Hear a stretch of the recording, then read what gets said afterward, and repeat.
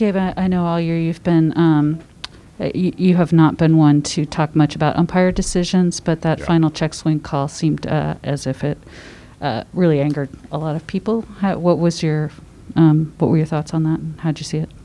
Super tough. Yeah, I mean, obviously, you don't want a game to end that way. I know these guys work really hard to make the right call, so it's super challenging on our end. Obviously, it's going to be frustrating to have a game end like that. But pretty high-quality hitter at the plate that can climb back into that count. It's no guarantee of success at the end of the at-bat. It's just a tough way to end it. There's no, for especially right now, there's no need to, be angry about that. I just think it's just a disappointing way to end. There are other reasons we didn't win today's baseball game. So that was just the last call of the game, and yeah, that's enough. Gabe, Duvall was clearly throwing mostly sliders there and all sliders to Bellinger. Was that the plan, or I know Bailey went out there, was there discussion not to throw the fastball, or did he not have the fastball tonight? No, I actually did think he had a fastball, and I thought the slider was, Bellinger wasn't able to get up underneath it until that one swing. So I thought it was a fine pitch call. The slider's been an effective pitch for him for quite some time. Fastball's been an effective pitch as well. So not going to second guess the pitch call there. Next question. Here in the middle. Gabe, we can't be inside the clubhouse right now. What is the emotion like, and is it more a mix of anger or frustration, or is it just disappointment in how this has come to an end? I think there's like a combination of still processing the game and thinking about the moments that we would have liked to seen go differently, and then I think there's quite a bit of I think players really care about each other. I think the staff really cares about each other. And I think the staff and players care about each other as well. So there's expressions of appreciation for a job very well done and an incredibly successful season that at the very end just came up a tiny bit short. And I think this is the appropriate time to just share that the Dodgers pitched really well in this series and pitched really well in this game, and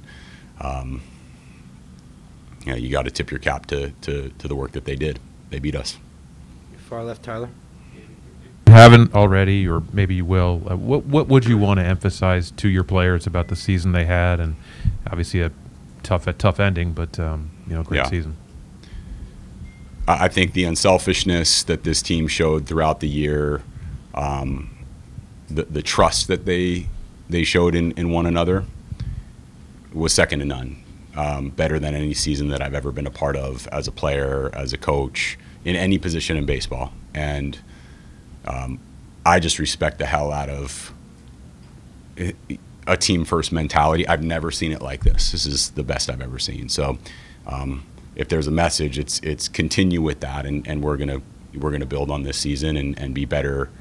Because we have that foundation in place, that foundation of trust and unselfishness. Down here, Stephanie. Do you think he checked a swing? It looked like he didn't go. I mean, that was my take on it. Thanks. Next question, right here. You mentioned how well the Dodgers pitched, but you wound up not scoring any. 4 runs in the first game was the most that you had, and I think that batting average is probably below 200 for the whole series. I mean, were your quality of at-bats what you wanted to see, and you just didn't get breaks, and they pitched well? How would you assess that? Yeah, I think in hindsight, you can come off, or comments can come off looking like making excuses about what happened. I mean, Darren Ruff had 2 balls that he smoked on the nose early in the game. That happens. It's part of baseball. So you don't expect all those to go your way. And that ball that Craw hit to left field on a line, Mookie was right there.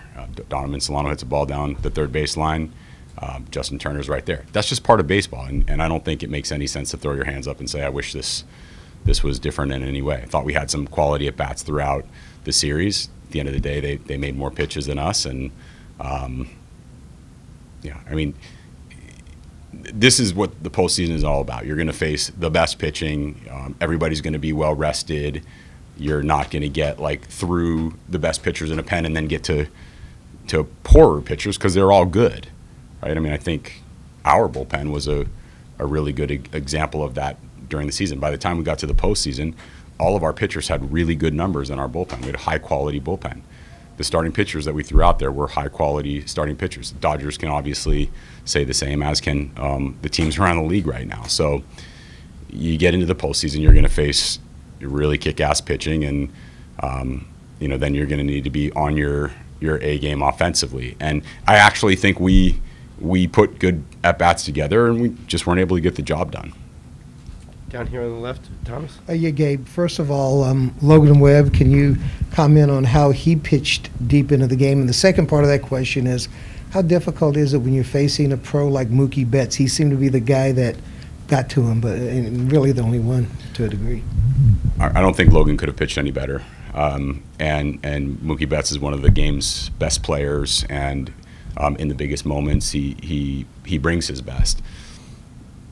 His swings were really good. He had a really good feel for Logan's changeup, and even had some good passes on other pitches. I still think Logan pitched excellent, even to Mookie. Mookie just got the job done. I don't think there's much more than that. Get over here.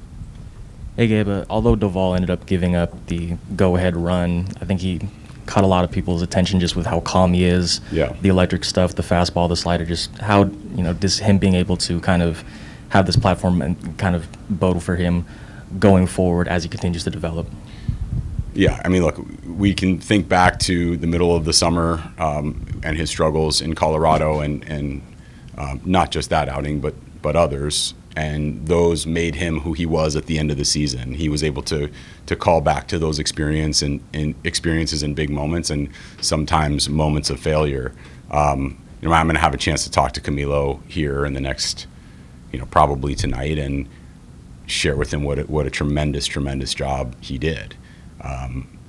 He was continuing to get in the strike zone. He was continuing to make pitches. Sometimes even when you do that, the other team can get enough of the baseball to get it through the hole like Gavin Lux did, or put it on the grass like Cody Bellinger did. That's part of it, but he's got a really, really bright future, and a lot of that has to do with what you mentioned, that calm, easy demeanor coming to a game like that, getting a big out against Trey Turner, going back out there, getting the first out of the inning against Will Smith on a slider, continuing to fill up the strike zone. Obviously, I think he'd like to have the fastball into JT back.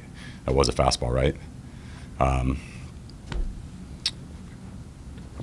He's going to be not just fine. He's going to be good. Obviously, every playoff game, every do-or-die playoff game is going to be tense. But this game, I think we all felt it, that every out, every at-bat meant something. What was that like to go through just from the first inning on for yourself, for your coaching staff, and the dugout? What was this whole drama like for you? So watching Logan Webb pitch is sort of where I'd go in my mind. At every stage, you're asking yourself, is Logan Webb the best option to get the next three hitters out? And every inning that we sent him out there, we felt like yes, and yes. He just continued to be the best option. And look, there wasn't a whole lot to do in this game in terms of, we did do some pinch hitting. Obviously, we felt really good about the matchups that we ended up getting. Austin Slater got a couple of reps at Julio Urias, and we were able to kind of pinch hit for Tommy La Stella and get that a really good bat in the game, and a guy who took some good swings off Julio as well, but then also kind of upgrade our defense a little bit, given how Tommy has run out of gas a little bit on D with the sore Achilles tendon. So a lot sort of went right for us tonight, and I think we were in a really good position to succeed and win this game. And it turned out that they just got a few more hits than us, and I think players were in really good positions to succeed tonight, and they did in many ways. And this is baseball. It's what happens. They just beat us. We'll take a few more. Back, Alex. Hey, Gabe, you guys played them 24 times this year. You each won 12 times. I mean, we know how close it was at the end of the regular season. What do you make of of just the season as a whole against the Dodgers and how close this series was? Yeah, I thought we were really tough in the games against the Dodgers all season long. I thought we were really tough in tonight's game as well. Yeah, I think the character of the team, independent of the talent of the team, really shined in our games against the Dodgers, and some of the things that we talked about when we played the last game of the season, that grittiness and that toughness and that unselfishness, and some of the vision, it just all came together in those games against the Dodgers. They played really good against us as well. So rivalry's great and obviously and clearly in good shape, and already, I'm not saying we're turning the page to next year. I think that's not true, but what I'll say is we're excited about building on this foundation. Live and in that moment, you saw the check, you saw the appeal. Were you shocked that was the call? Like, what was the initial emotion? I mean, the immediate emotion is frustration, right? And that's happening all throughout the game, and it's heightened on the last play of the game, right? On the last, in this case, a check swing of the game.